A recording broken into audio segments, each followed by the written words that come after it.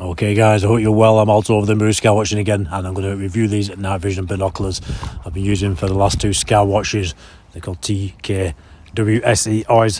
They're pretty good binoculars, really. They're not the best, I'm going to be honest with these reviews. They're not the best in the world, but if you want better, you're going to pay a bit more, although there are a couple of Nightvision binoculars I have got at a similar price range, which I think are that little bit better, but we'll review them in another video.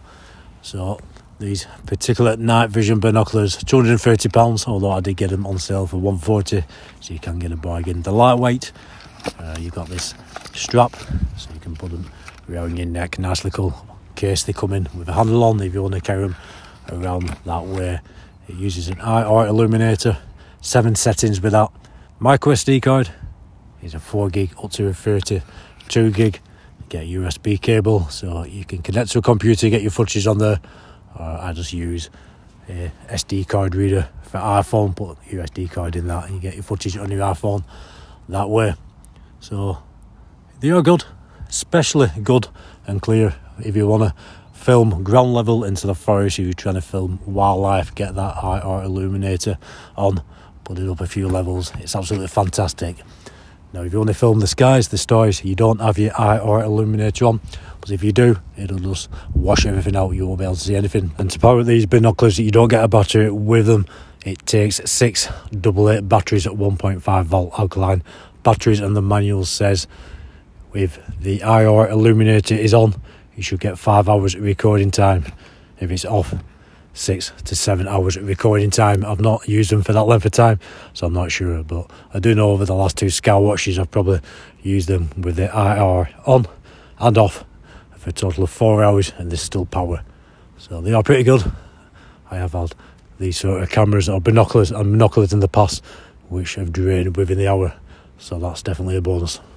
And there you have your menu key where you can go through your options of turning the sensitivity of these Nightvision binoculars up or down, formatting your micro SD card, and many more options on there.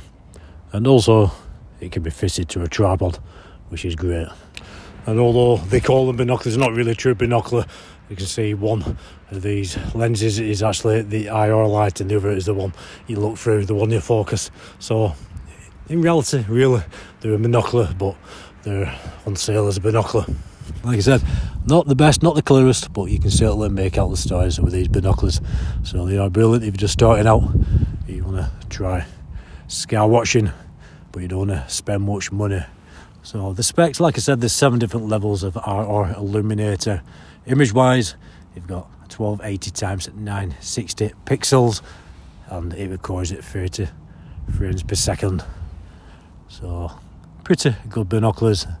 And the controls here on the top, you've got your on off, you can select between photo and video mode, and then you've got your IR illuminator there up and down. So not bad at all. Actually, I'll show you some footage. The first bit of footage coming up is with the IR illuminator set up to number 4. Like I said, there is 7, but this is number 4 over this field towards a forest, so I think it's very good for that. And the second bit of footage, the IR illuminator is off and we're looking up at the stars. The link to these binoculars is in the description, and the description of all videos. I'll be reviewing a lot of equipment that I use on this channel, and any equipment in any videos, the link will be in the description. Just give you an idea of what's what. Like I said, I'll be honest, if it's good, it's good. If it's crap, it's crap. What am I going to say about these? 6, possibly a 7 out of 10. They're not bad, but they could be better. Thanks guys, speak soon.